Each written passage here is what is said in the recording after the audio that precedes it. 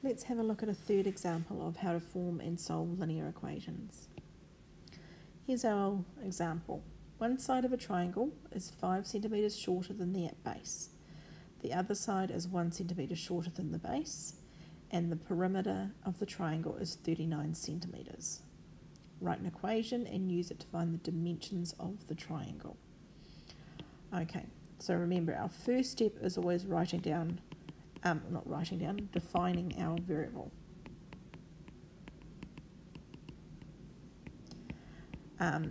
Before I do that though, I am going to just look through and find some information. So we know one side of the triangle is 5 centimetres shorter than the base. Another side is 1 centimetre shorter than the base, and our perimeter is 39 centimetres. Okay, so in order to work this out, I'm going to just draw myself a little diagram. Okay, so I've got a triangle with 3 sides. One of those is going to be the base. Now, one side of the triangle is 5 centimetres shorter. Okay, shorter meaning subtract. Another side is 1 centimetre shorter. So again, subtract. Perimeter, so if I remember, perimeter means I need to add all the sides together.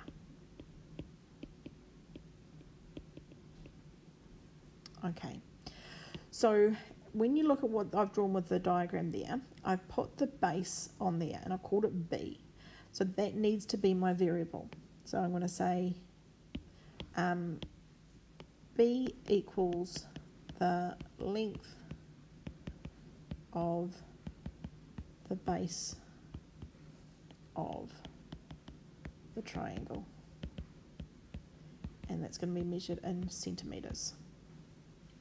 Okay, our second step is to write down the equation.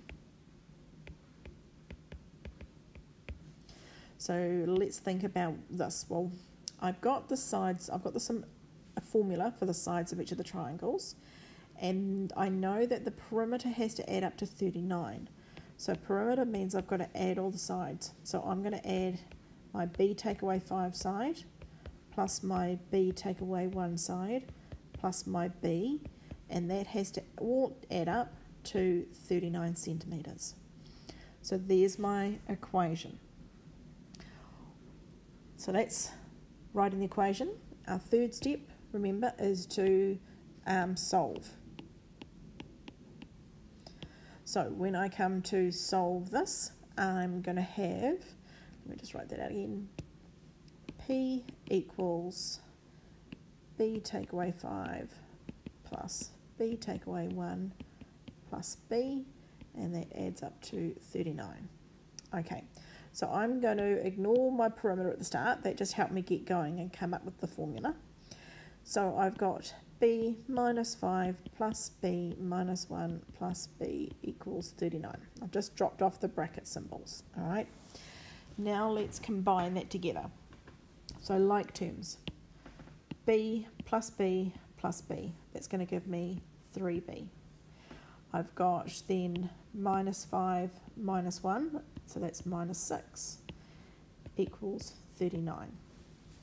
Okay, now I want to put all the numbers on one side. So I'm going to leave my 3B where it is, I'm going to leave my 39 where it is, and I'm going to take that minus 6 to the other side.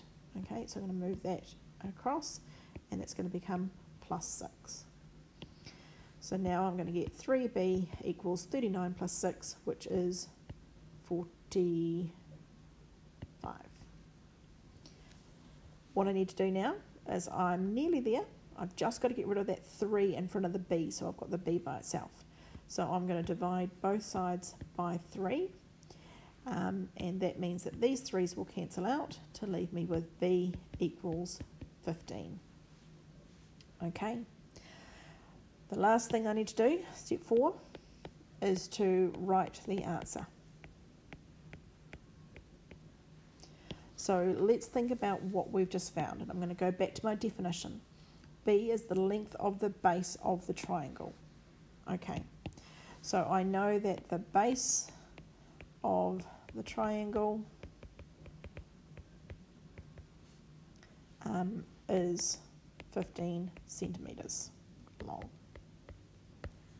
Okay, but the question, if I go back to the question says find the dimensions of the triangle. Yeah, so when I talk about dimensions, we need to know how long each of the three sides are. So I know one side is 15 centimetres. The second side there is 15 minus 5, so that's going to be 10 centimetres. And on this side, 15 minus 1, that side's going to be 14 centimetres. So that's the other part of my answer that I need to write up. So the base is 15 centimetres long, one side is 10 centimetres, and the other is 14 centimetres. And there's our answer.